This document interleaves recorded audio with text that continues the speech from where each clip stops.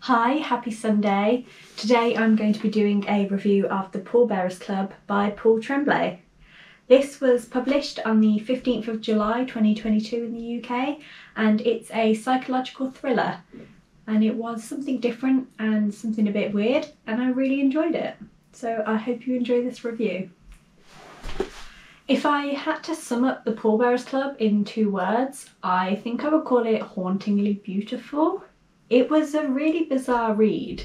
The concept of the book is a character called Pallbearer, not his real name, is writing a memoir, and the memoir is being read by someone else and they're leaving all their annotations and notes. And the book basically follows Pallbearer from school through to creating the Pallbearers Club, which is a club where they go to the local funeral home on a weekend, and for people who have no relatives and no friends, they just are at the funeral so the person isn't buried alone. And I think that's really sweet. What a sweet idea.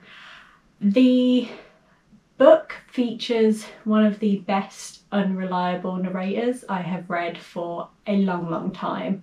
I love the concept of unreliable narrators. That's one of my favourite things in thriller books or just books in general, and the character of Pallbearer was so weird, and with the annotations going along with it by this other person, you really question everything he says, and that was a lot of fun, but it was also really odd.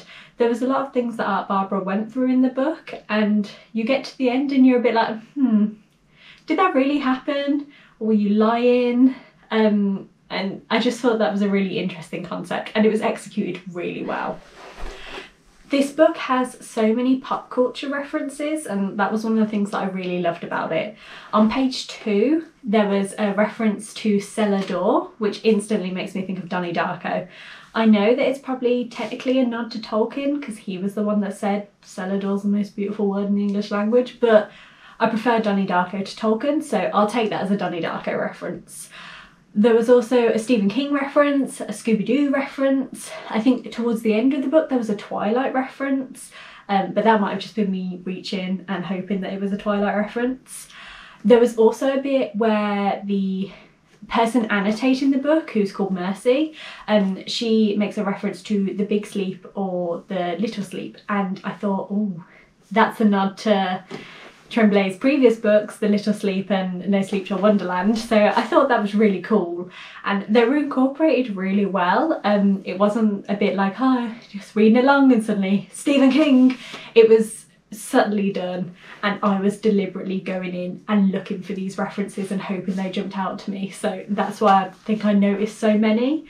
So don't think it's gonna like take you out of the story or be a bit jarring, because I think it worked really well.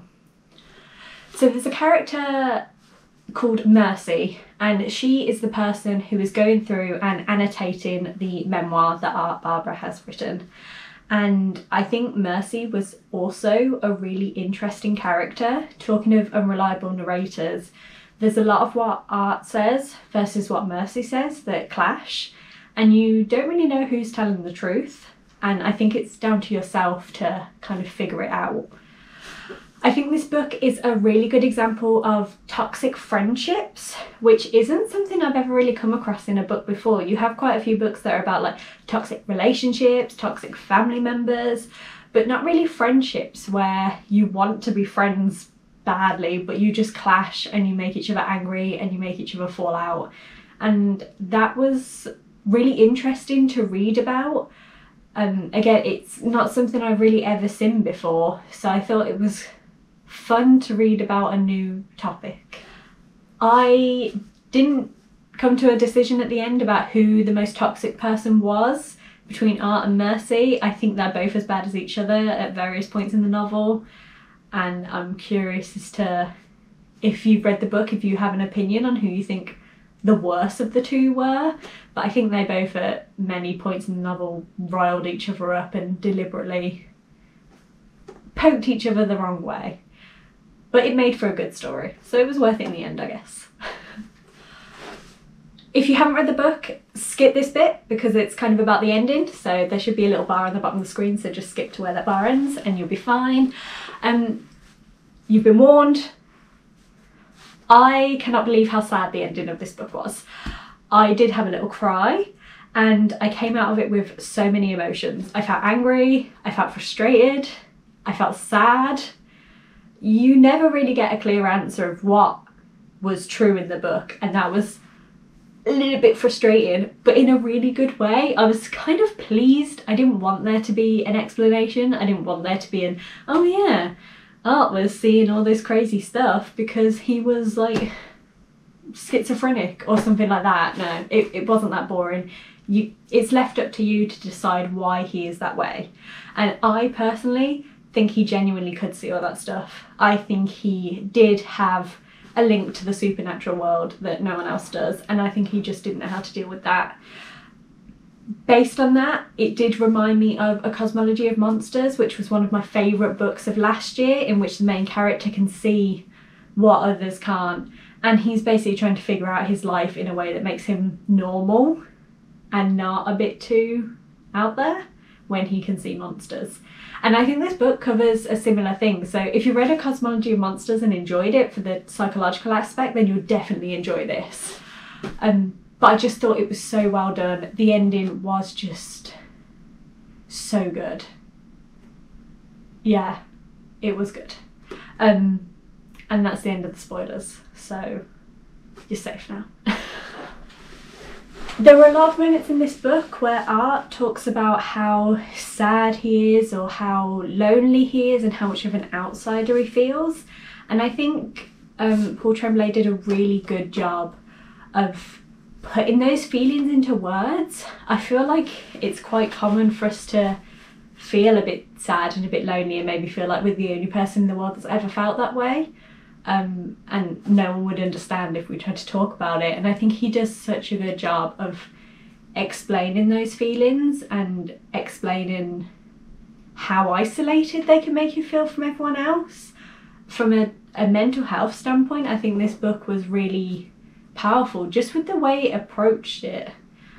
So it did make it a bit sad in some places, because it was a bit like, oh, I feel for Art, he's like having a tough time, and it kind of tugged on your heartstrings. But I think having Mercy going through and annotating Art's memoir did help bring some humour to it. So Art throughout the book constantly calls it a memoir, and it gets to the point where Mercy just crosses it out and she's like, a novel, it's a novel, you're writing a story, you're making a lot of this up. And I thought it was really funny. It got to a point where I was just like, aha, every time I read it, because it was just so frequent.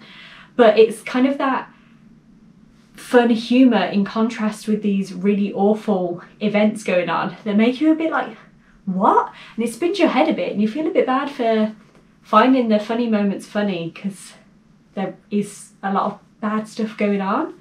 But that was really cool, and I really enjoyed it. I didn't really know what to expect going into this book.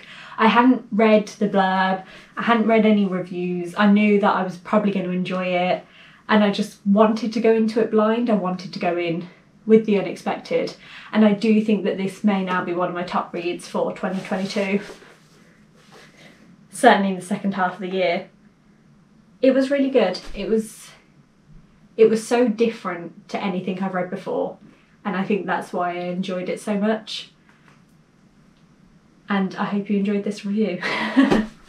And if you've read the book, let me know what you think. I hope you enjoyed this review, and I hope it's made you want to read this. And I hope you have a lovely rest of your weekend, and I'll see you next week. Thank you. Bye.